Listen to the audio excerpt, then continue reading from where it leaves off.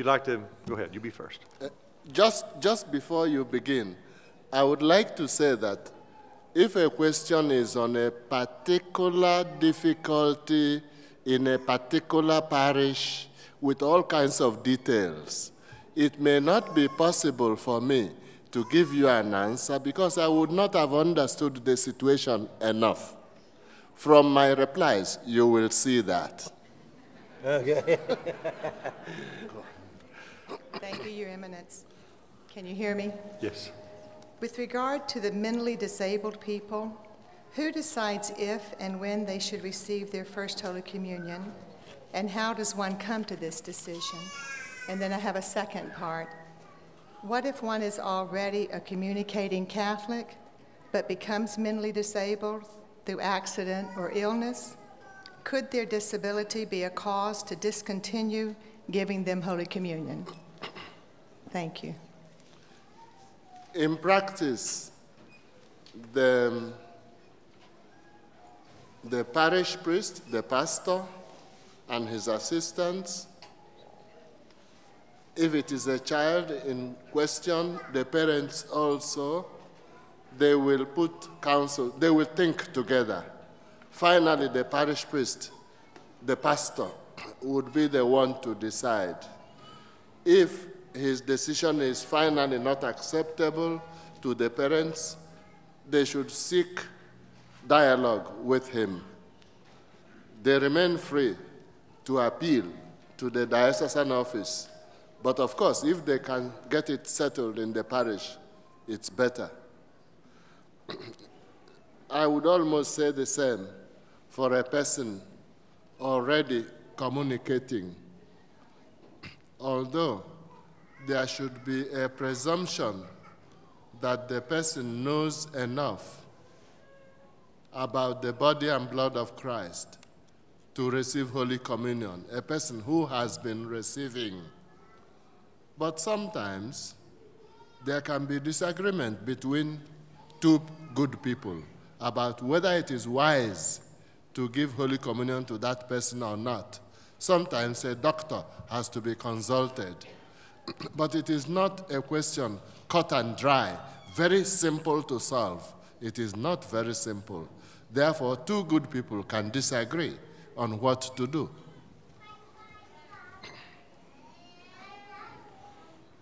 Good evening, Your Eminence. My name is Tony Simon from Virginia Beach, Virginia. The question I have for you tonight, sir, is regarding spiritual warfare, particularly personal and local infestations. At a recent youth conference in Virginia Beach, a Catholic priest, whom you may know, informed the youth that Satan often uses black animals as agents of evil to spread infestation, and suggested that if they have any black dogs and cats, to get rid of them. He also said that anyone who eats Chinese food needs to make sure they bless it, because whoever cooks it may worship Buddha and may be at risk to be infested. Do these teachings conflict or conform with the teachings of the Catholic Church? They conflict. They do not conform with Catholic faith. They are full of superstition. So it's not a good directive to follow, whether to get rid of black animals. Superstition, pure and simple. Not to eat food cooked by Buddhists or Hindus. You are not serious?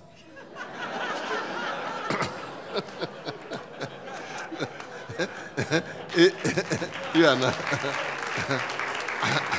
I don't, when I say you, I don't mean the person who put the question, but the one who made the suggestion. Are you saying that we will only eat food if it is cooked by a daily communicant? Otherwise, we have to sprinkle holy water on it and sprinkle the water from Lourdes and say 2 rosaries and then two masses before we eat. That's exaggerated.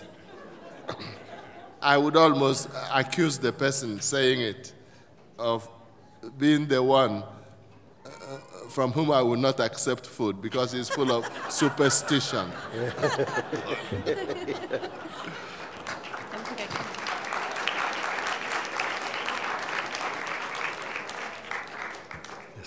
Your Eminence, the Our Father during Mass, holding hands or not holding hands, or does it matter? It is not prescribed in the book for Mass that the people will hold hands, or even that the priest will hold hands. But it is prescribed that the celebrating priest at Mass during the Our Father will hold his hands that way, yes. It is not prescribed how the people are to hold their hands. If they want to hold that way, it's all right. If they want to hold that way, it's all right. But it is not prescribed. But when a person goes then prescribing, it's too much. Got it. Thank you so much.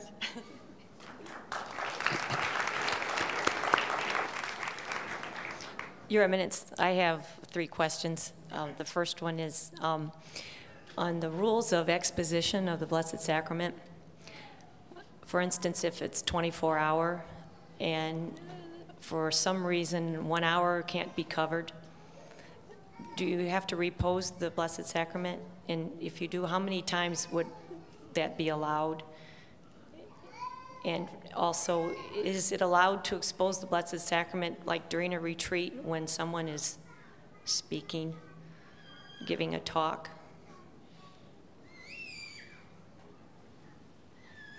Oh, you said 3 questions. Well, that's already 3. Or is this 1? That's 1 with several parts. Oh, I see.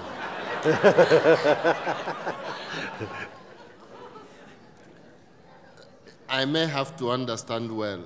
You mean there is Blessed Sacrament exposed in the monstrance? Yes. And the people are adoring, but there is 1 hour when there is nobody to adore. And you are asking, is it then obligatory to put the Blessed Sacrament back into the tabernacle?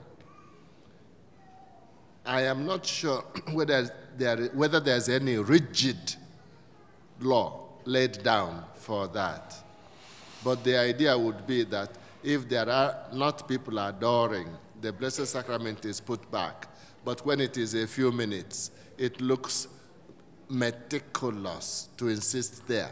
What is more important is security. That the Blessed Sacrament be not exposed and there's nobody there in case there is somebody of bad will who comes there to take away the Blessed Sacrament.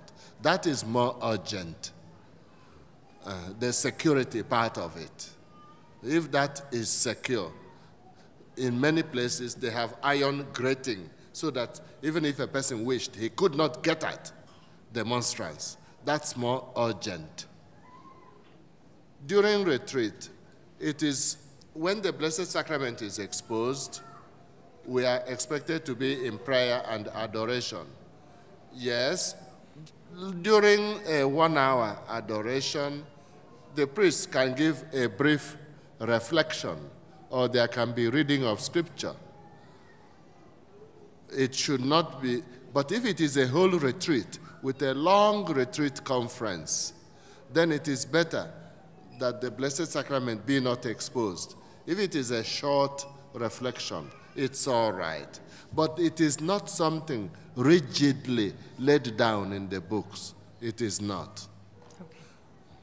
Okay. Is there a time when dance is allowed during the Mass? And also, how about secular music? You said 3 questions. So I can sit down anytime. I just I gotta. No. Dance is not known in the Latin rite of the Mass. Our congregation has considered it for years. There is no major document of the church on that. But the directive we give from our congregation is this. In the strict liturgy, that means the Mass, the sacraments, Europe and America should not talk of liturgical dance at all, because dance, as known in Europe and North America, is not part of worship. So they should forget it and not talk about it at all. But it is different in Africa and Asia. Not a concession to them, but because their culture is different. If you give a typical African the gift to bring at offertory, and you give a typical European the same gift to bring, if they don't see one another, the European will be rather stiff in walking to the altar. The African is likely to have movement, right, left. It is not a dance. It is a graceful movement to show joy and offering. Also, in Asia, they have refined movements showing respect, adoration, joy. In Africa, all the cultures are not the same. If you are in Ashanti in Ghana, they have some refined movements.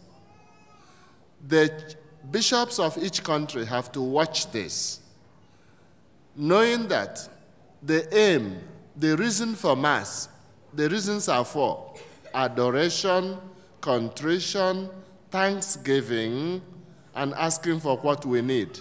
If the movements help towards that, yes. If they do not, no. Now, if you say dance in Europe and in North America, people think of Saturday evening, ballroom dance, one man, one woman. And it is all right as recreation, but we do not come to Mass to enjoy. We don't come to Mass to admire people and clap for them and say, repeat, repeat, wonderful, excellent. That is all right for the auditorium, for the theater, even for the parish hall, presuming that the dance is acceptable from moral point of view, because there are some dances that are wrong everywhere. Even in the parish hall and in the theater, they are wrong because they are provocative unnecessarily. So, and also in Africa and Asia, every dance is not acceptable. There are some dances that are totally not acceptable in any religious event. So it differs. But as for North America or Europe, we think that the dance should not enter the liturgy at all.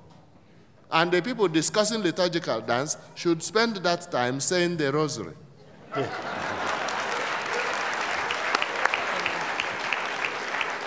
Or they should spend that time reading one of the documents of the Pope on the Holy Eucharist. We have already enough problems. Why banalize more? Why desacralize more? Haven't we already enough confusion? Amen. If you want to admire a dance, you know where to go. But not Mass. And then the other Not you, of course. It's other people. Yeah. And then the secular music, not... Yes. Obviously, every music has its own setting. We come to Mass for, again, those 4 reasons I mentioned. Does that music mean adoration of God, or praise of God, or asking pardon for our sins and reparation, or begging God for what we need? Recreation is very different. The maestro who gesticulates and makes funny movements, most of them unnecessary, and then he finishes, he makes a deep bow, and there's a standing ovation. That's good for theater, but not for Mass. Young people's rock music, they enjoy is good for picnic, but not for Mass. Everything has its proper place. Therefore, the bishops of each area should get a good music commission so that they have music book containing Catholic hymns, so that only Catholic hymns are sung. Because what we sing should manifest what we believe and should nourish our faith. And not just sing anything. It should be theologically deep, liturgically rooted, and musically acceptable. Unfortunately, many things sung in some Catholic churches should not figure at all inside the church. Okay, and last but not least, I'm going to sit down. How do you respond to a priest who tells you things are not any worse today than they were in the time of St. Augustine or when the popes were corrupt? And it was just a response to a comment I had made about relativism and that I was worried about the damage it was doing to our teens today. I will ask him, Father, I want to know what you are saying. Are you listening? Or are you backing out? I thought you were listening for the response. I would say to the priest, are you saying that telling lies was bad at the time of St. Augustine, and you don't see why we shouldn't tell lies today? People stealing other people's husbands or wives was bad at the time of St. Augustine, so it is not any worse today. People not going to Mass at that time was bad, and therefore it shouldn't be any worse today. What is he talking about? So we should say to him, Jesus said, you are to be perfect as your heavenly Father is perfect. So, the gospel preached without discount. We don't comfort ourselves to say, there were thieves before in the Middle Ages, so do not worry about thieves today. It's not a good argument.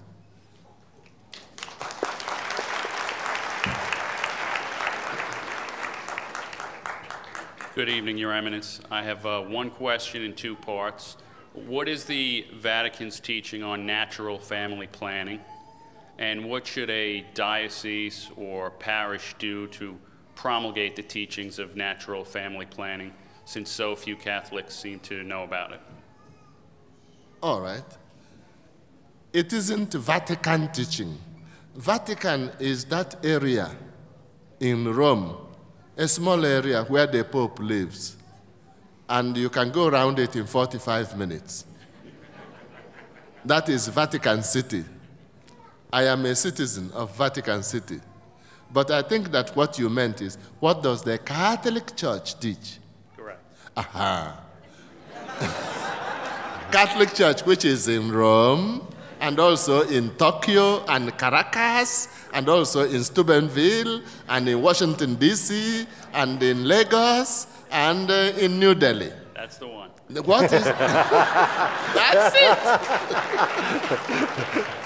So, the Catholic Church teaches that if husband and wife, with the advice of a good doctor, because science comes from God, if they consult a good doctor or even a nurse, or even Dr. Billings of Australia, who died recently, they can advise them about the times when the wife is not likely to have a baby, so that if they have good reason for spacing the arrival of children, they take that into account in their relationships. That's the natural family planning. It respects God's ordering. It respects the dignity of man and woman. It also entails sacrifice, self-discipline. And that is what makes love, and also joy, and also respect for self, and respect for your marriage partner. It also helps for stability of marriage. Selfishness never led to stability of marriage. What should parishes do? Parish or diocese should strive to make it easier for husband and wife to get the correct information. When I was Archbishop in Nigeria, at the level of the diocese and also the Bishops' Conference of the whole country, we got knowledgeable doctors. And we got a sister doctor, religious, who was a medical doctor, and put her full-time, paid. So she went through dioceses, organizing units to advise husband and wife. It is better to light a candle than to cause the darkness. It is better to advise husband and wife about natural family planning than simply to tell them that abortion is a mortal sin, and it is. That contraception is a mortal sin, and it is. But natural family planning is a positive response. Thank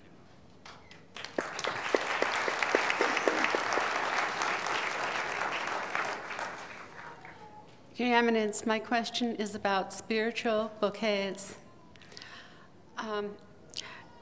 If a person desires to give, their bishop or somebody a spiritual bouquet of 365 rosaries, that would be a rosary every day a year. But then somebody, they want to give spiritual bouquets to somebody else too, and they'd like to give spiritual bouquet of rosaries maybe to somebody else and commit to that. Then do they pray like 2 rosaries a day, or can they add the other name on to the rosary that they're already praying for a spiritual bouquet for their bishop or the one that they first committed to? How does that work? Well, if you promised me that you will say so many rosaries for me, then please say so many rosaries for me. If after that you promise somebody else that you will say so many rosaries for that person, then please say so many rosaries for that person. It is like you promised me $5. Then, very good. Give me the $5. If you promise him $5, they will not overlap with the other 5. Nevertheless, if a person is not, people should be slow to promise what they are not able to do. So you promise what you can do. That's all. If you are not able to do it, do so many rosaries now, you do them later without worry. There should be no worry about it. But it isn't that when you promise many people rosaries, then you go and say 1 rosary and say you bear all of them in mind. It's a type of little, I nearly said cheating, but I don't want to say that. So without any worry at all, promise people what you can do. And if you have not done it, do it when you are able, without worry. Okay. Thank you. Good evening, Your Eminence. A public policy question with regards to frozen human embryos. There are tens of thousands of human embryos frozen across the United States that we know of, either as a result of in vitro fertilization or experimentation from the scientific community. What should legislators and other elected officials do to address the frozen human embryos who are frozen and may be there for 10, 20, 30, 40 years to come? This is a more complicated and specific question, which a general practitioner like Cardinal Arinze may not be able to answer you immediately. If you are very interested, please write out for that, because this is a question of legislators. And then I will give it to our expert, Bishop Sgreccia in Rome. He is our expert on things touching life, and he can handle that. You know, there are many things that I do not know. I would be able to give a general answer, but I want that you get the very best and the most specific so that they be not misled. And I'm in no way expert in that area. So if it continues to interest you, give it to me in writing with your address tomorrow. Latest after Mass tomorrow.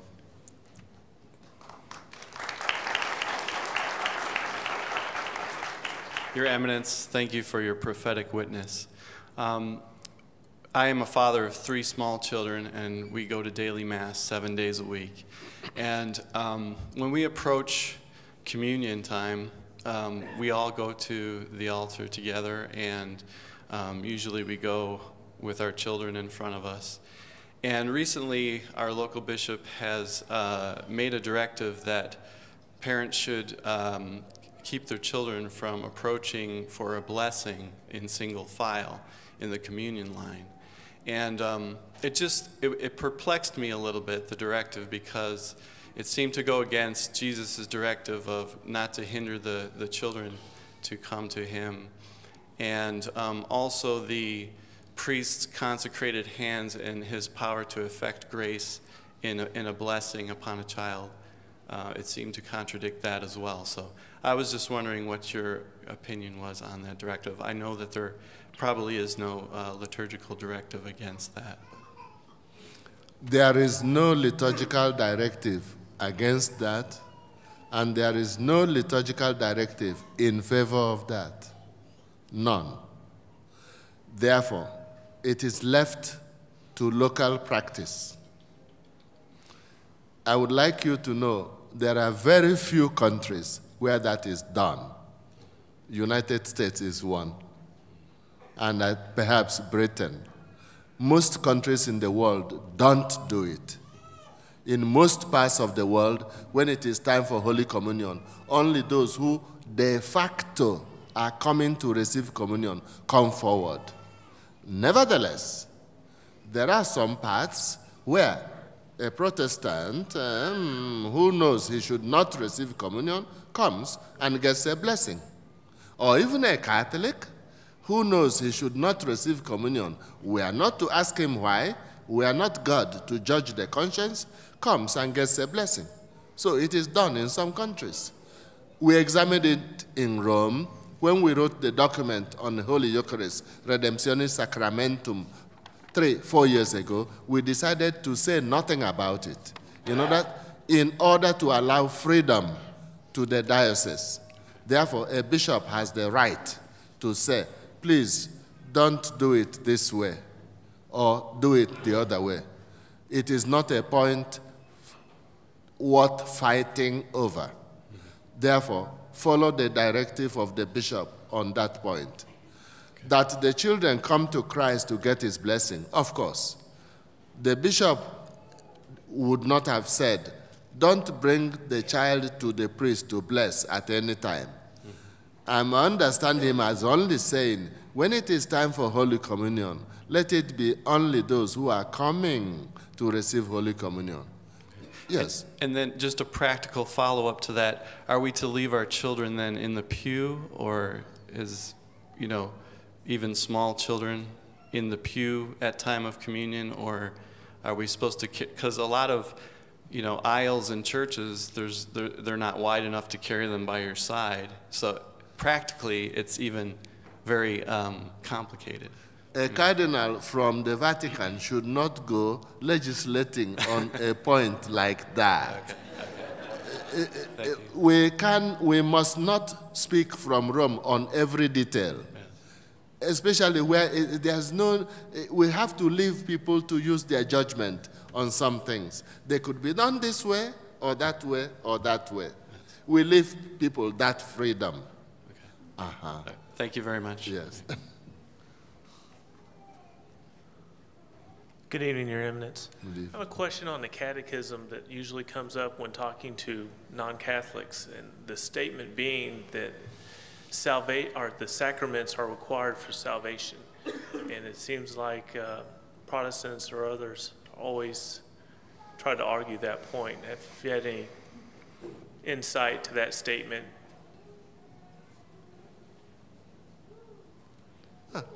Yeah. Argue it in what sense? In what sense the salvation being a gift from the Father and Son and Holy Spirit, how can the church say that the sacraments are required for that salvation, which is a gift? Is usually. Well, answer. Yeah, go on. My answer to them is the sacraments, to me, are showing my willingness to accept that gift. This person says he's a Protestant. This person? The person arguing. Yes, very much. Very so. good. He's evangelical. I'll say, very good. You are a Protestant and you read the scripture. Did you read where Christ said, unless a person be baptized of water and the Holy Spirit, he cannot enter the kingdom of heaven? He has read that. Baptism. Baptism. Christ. Right. Holy Eucharist. Unless you eat the flesh of the Son of Man and drink his blood, you will not have life in you.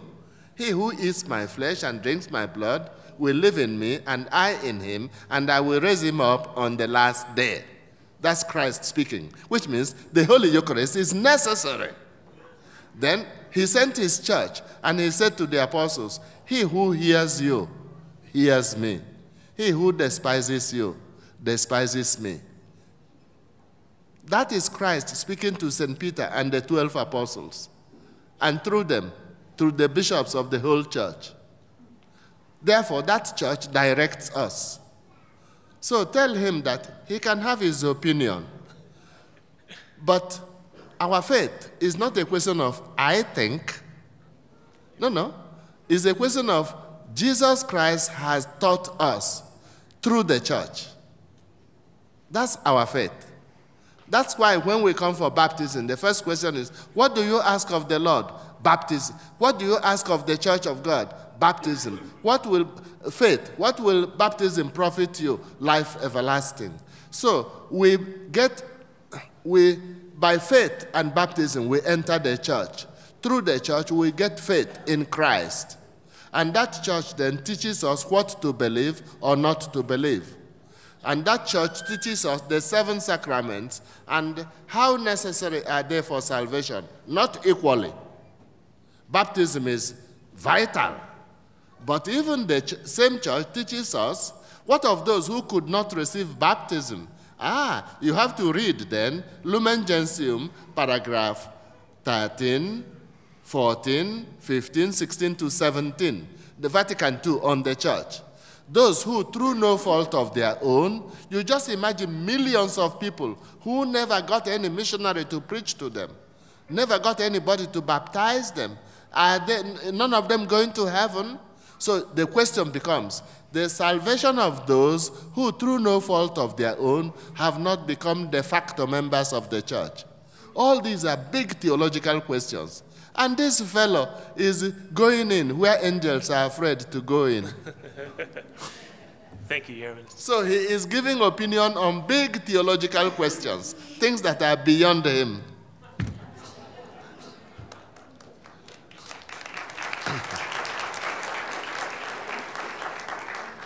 Good evening, Your Eminence. My question follows what you were just talking about. And what do you do with a child who is disabled and non-communicative, doesn't have the ability to communicate with you, but you know that they can interact with their surroundings? Not because they're deaf or can't talk, but such as a child who might be autistic or something like that. What do you do about First Communion and the sacraments for a child like that? The situation has to be approached with great love and sympathy and openness to all those who can help, beginning with the mother, who understands the child better than anybody else, then the father, then perhaps a doctor, perhaps a nurse, perhaps special social workers, perhaps those who know sign language. All those people will contribute. The priest does not have the answer all in his pocket, ready-made. He will hear all these people, and that will be the road to knowing what to do. But it would be good if they give priority to what the mother thinks, because the mother has a way of understanding the child, which many others don't have. Well, I'm asking for a friend of mine, and she is very deeply pained that her child has not, he's 10 and has not made his First Communion. And it isn't a matter of somebody learning his language.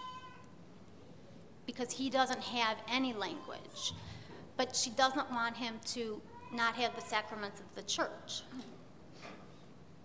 The theologians say that to receive Holy Communion, it would help the person knows what the person is receiving. Nevertheless, we take note that the Oriental churches give Holy Communion to babies, as different from the Latin church. So we must make room for God's grace. And perhaps some of such people can be compared to babies. I come back to my original answer. The mother becomes a key witness. And also anybody else who has a special gift in understanding that person. The priest should be sympathetic.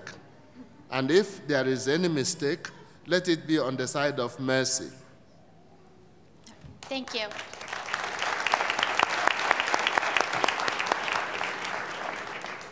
Your Eminence, I'm asking a question for my 16-year-old daughter who is a liturgical musician. She plays for masses, piano and organ, and her organ teacher is music minister at a Protestant church and has asked her if she would play sometime for one of their services, and she wants to know if that's permissible or not.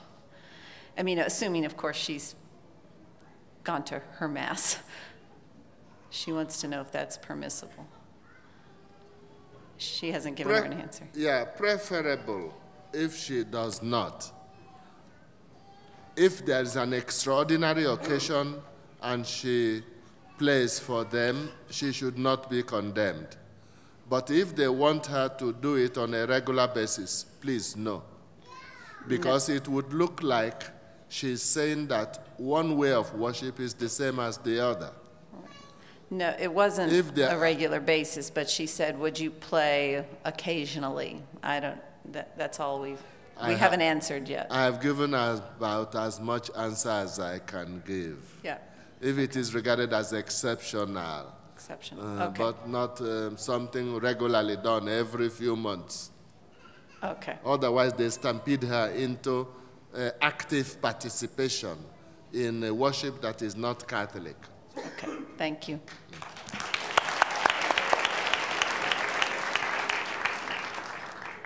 Good evening, Your Eminence. On July 7th, the Holy Father came out with the documents on the 1962 Missal and the Old Latin Mass.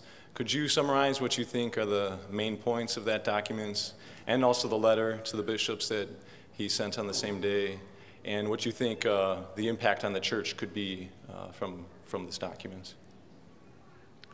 On July 7th this year, Pope Benedict issued a document to say, in brief, that those who want Mass celebrated according as it was done before the Second Vatican Council, that they can have it. There are details, conditions. We cannot go into all of them now. For example, it has to be in Latin. They will have to find a priest who knows good Latin and how to celebrate according to those books, provided that the people do not challenge the Second Vatican Council and do not attack or challenge the way we say Mass today. Then the Holy Father, but they only request to be allowed to have Mass as it was done before the Council, because it suits their spirituality more. It helps them better to pray. The Holy Father does not want to say no to such people. Pope John Paul II practically said the same, except that Pope Benedict has widened the possible use of that older missal. And the letter to bishops is essentially that. It is not, you asked me what will the impact be. I do not want to play the prophet. So, in some countries, there is no contestation at all. and therefore not much will change. In some countries, there has been some contestation that made people keep on requesting that Mass. Unfortunately, one of the reasons why people request that Mass is that some priests have not been following the church books faithfully these 40 years. They go to the altar and they do something which they think, but not what Holy Mother Church wrote down.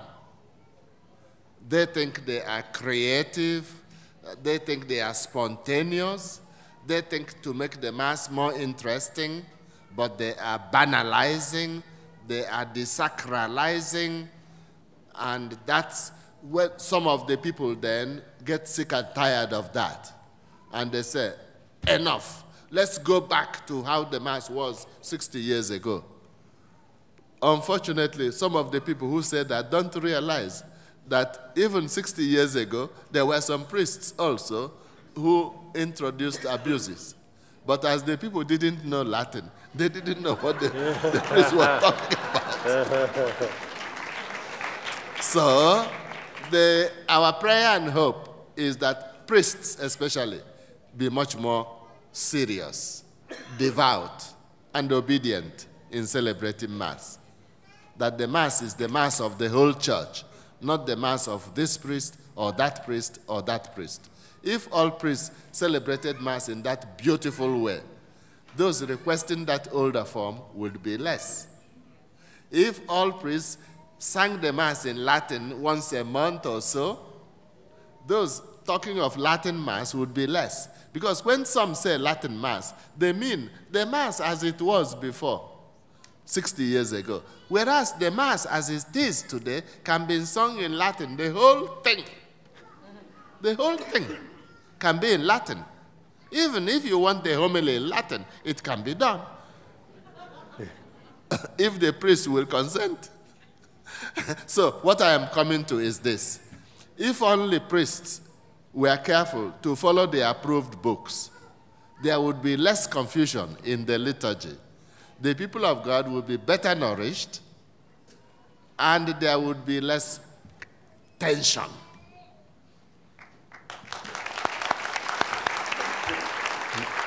We have time for 2 more questions. Good evening, Your Eminence. I had 2 questions, but the first one is about vaccinations. I have a family of 8 children, and my oldest one is an adult now, and it's been brought to my attention recently that there are a number of vaccinations that are given to children that are from aborted fetuses in that fetal cell line, and that they were begun that way, but they're not mass marketed necessarily that way, using fetal cells anymore to produce them. Then there's other vaccinations. Some of those vaccinations can be duplicated, not using aborted fetal cells, but there are some vaccinations that they have no alternative for. As parents, what is our obligation regarding the acceptance or use of vaccinations that were originated with aborted fetuses? It must be difficult for parents when a vaccination is to be given to their child to do their research, to know the origin of the vaccine. It must be difficult. I would not think that parents would be bound to do all that. But once we have the knowledge, I guess the question is, because they're still producing vaccinations and they're still using aborted fetal cells to do that. So are we, bound to use alternative or refuse those vaccinations so that they will try to stop that process from continuing? I suggest you bring that question up in your diocese, because it isn't just one parent or 2. Okay. So that there will be action by the church in the area. Okay. That will be more dynamic. Okay. And my second question was just about the general state of things now with the way people are living, the younger generation as well, living together before marriage, and situations like that. I have 30-some nieces and nephews, and various marriages are coming up, and they're asking us to come and participate, getting married in a Catholic church by a Catholic priest, but we know they've been living together for months. And yet, the discussion of being charitable and attending, or, standing on the ground of what the church teaches and not attending, what are we as, practicing Catholics to do to witness to our faith and the truth. Let's get the elements clear. You say one man and one woman are living together as if they were husband and wife, but Yes. they are not husband and wife yet. No, but they're Then, engaged. Engaged to be married. That's the situation. yeah, what you have said is unnecessary. That's what I said. And then, one fine day, they decide to marry in the church. Right. And your question is whether that day they decided on the wedding, you should attend that wedding or not. Correct. So you are suggesting that you prefer not to attend it in order to show that you don't approve that they lived together before. That they're actually living, yes, because if I speak to them about it and they choose not to end that situation before their marriage because I've witnessed We to take it. the elements separately. Okay.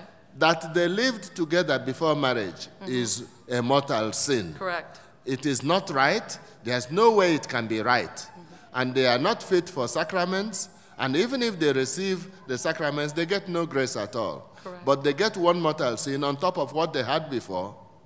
That's cohabitation. But if they decide to marry in church now, and they go to confession, and they marry in church now, we cannot condemn that. We approve it, because at least they have now repented. No, my question is if they go to the marriage unrepentant, still living together, wanting to be married, and a priest is willing to marry them. And I've been told that, of course, the marriage will exist after that moment, and then their marriage needs to be accepted, even though they had lived My together answer is beforehand. simple. After that, I will say no more. If they repent for living together as husband and wife, whereas they are not husband and wife, and if they go to confession, and now they marry in church, then we have to thank God that they now marry in church and that they have now gone to confession. We have to thank God for that. And therefore, if you attend it, you do a good act. But if you say, I will not attend it because they lived in sin before, you are slightly tough. No, what I'm saying, Father, is they're Look, not... enough is enough. Huh? No, but I don't think you understood. I was saying they did not confess it. They are not sorry about it. They're going into this situation already living together still. That's what I was saying, not that they would confess I it. answered you already. Okay. I said, if you are only, I don't think you heard all I said. I didn't I understand. said, I didn't understand you completely. I'm sorry. I said, if they go to confession. Right. And I said, so they didn't. Thank you. You see, if you listened more than you spoke, you might have got more.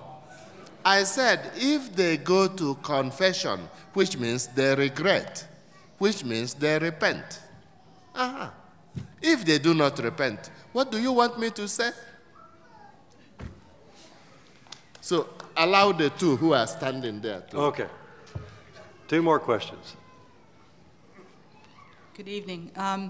One of my questions is concerning your thoughts on Harry Potter and if it's appropriate for young people. There seems to be some lot of views on that. And also if there's any official church teaching on acupuncture. On Harry Potter, I don't know enough. But I have heard some bishops who know about it, who are not happy, who do not approve, and who think there is subtle damage to children. But I don't know enough to pass any judgment at all about it. Acupuncture, I'm not aware of any church statement. If it is the way of some in Asia, who by pin, they get the point of pain, and in that way they cure a disease, would there be any need for the church to say anything? It becomes just a means of cure. There is no church statement on it. So if they can cure a disease that way, very good. Okay, one final question is for churches that we've attended some churches in which the congregation stands during the consecration. and one church in which there were not even kneelers in the church. Is there a thought on that? Yes. The general instruction on the Roman Missal prefers that people will kneel down during consecration. There can be reason to excuse that.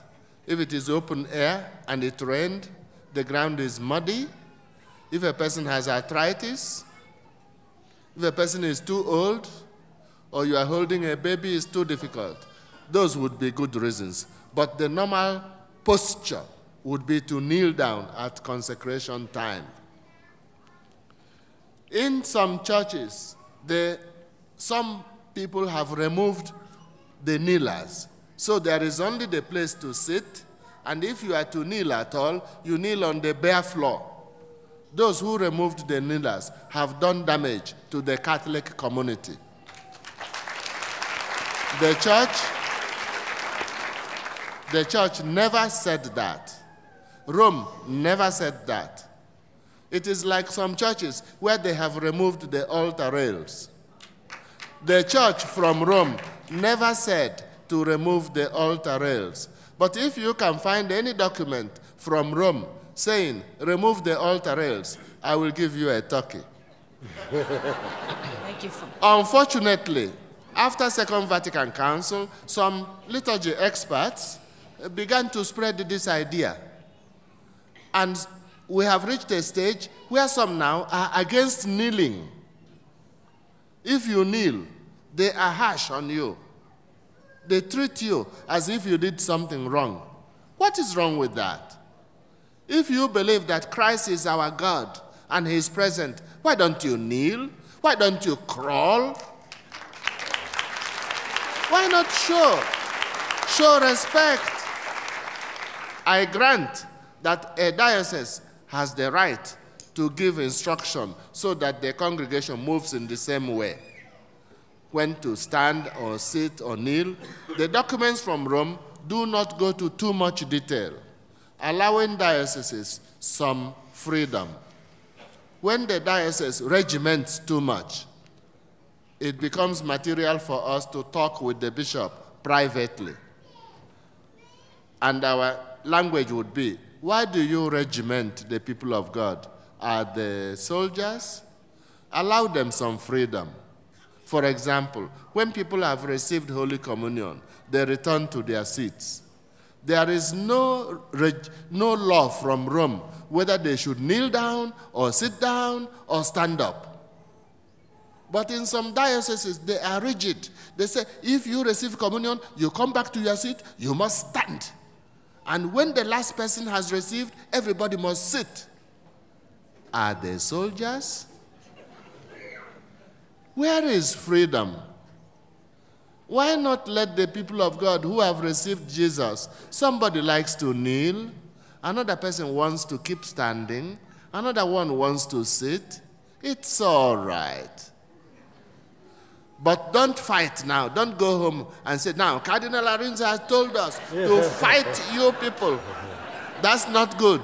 The Holy Eucharist is not the area for fight. But you will like to know that even though receiving Holy Communion, the bishops' conferences of each country are given the right to decide whether they will receive standing or kneeling, or whether they will receive in the hand or on the tongue. But even if the bishops decide that the people will receive in the hand standing, as in the United States, our congregation in Rome has said, yes, provided that those who want to receive kneeling, you leave them full freedom. And those who want to receive on the tongue, you leave them in peace and not in pieces. Thank you. Good evening, Your Eminence. Good evening. Final question. Thank you very much. As you probably know, in American politics, there are many prominent American Catholic politicians on the abortion issue who say to appease the voters, they say, well, personally, I'm against abortion, but who am I to say that's a personal decision for that other person, and they vote for that right for that person to choose. Yeah. It is my understanding that when you publicly profess something that is contrary to the church's teaching and belief, that's heresy. And that the remedy for heresy is if they continue in that heresy and continue to profess something contrary to the church's teaching, the remedy is, one of the remedies is excommunication. My question is, what can the Holy See do? What type of power or pressure can they exert, the Holy See that is, upon the American bishops to remedy this situation in their own particular diocese that applies to certain bishops in America? Well, you have used some words from canon law and theology, which, if a person wants to be precise in, since you have used words like church teaching, heresy, then it is my duty to retouch it a bit.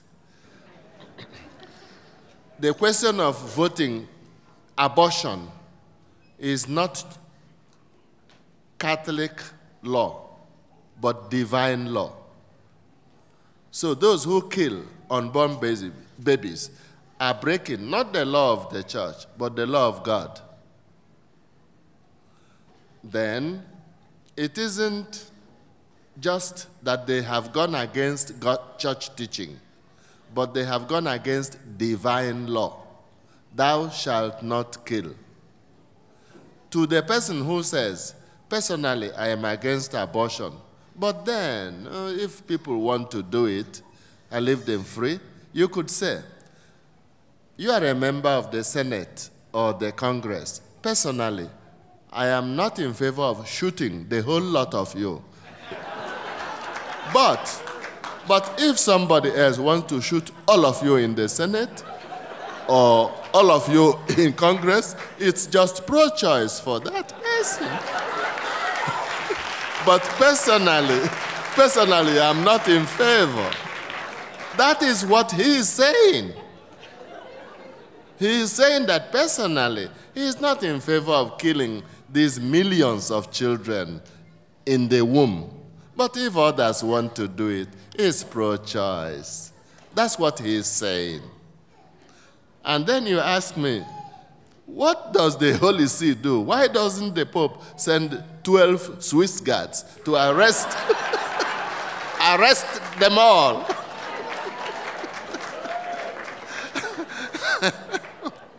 You may have heard about a letter which the present Holy Father, as prefect of the Congregation for Doctrine, sent to American bishops on that issue. So the matter is very clear. Once people ask me, if a person votes for abortion, can the person receive Holy Communion? My reply was, do you really need a cardinal from the Vatican to answer that? Get the children for First Communion and say to them, somebody votes for the killing of unborn babies and says, I voted for that, I will vote for that every time. And these babies are killed, not one or two, but in millions. And that person says, I am a practicing Catholic. Should that person receive communion next Sunday? The children for First Communion will answer you that at the drop of a hat. You don't need a cardinal to answer that. So, of course, you are not doubting. I'm not accusing you of doubting. You are only asking for action. I'm asking how can there be action, whether it's divine law, as you say, which the church, of course, follows, divine law. Sure. Thou shalt not kill. We have no choice. And if you have someone that's publicly professing that it's okay for someone else to do that, what type of pressure can be put on some bishops that allow that don't understand what that first communicant just understood.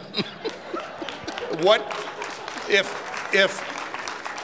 that 7-year-old can understand it, and you have a 70-year-old bishop that doesn't understand it, what can be done either by the Holy Swiss, the Holy See, the Holy Swiss Guards, or Cardinal Arinze? I can see that you have very clear ideas, and and that you think that something should be done about it. Well, yeah, it's clear. Do you have ideas? Yeah, you have made a good point. Do you have any ideas? I do have some ideas. I have. But I think that for the purposes of our discussion today, it might be enough. Thank you. And I agree with you, eh? You made very good points.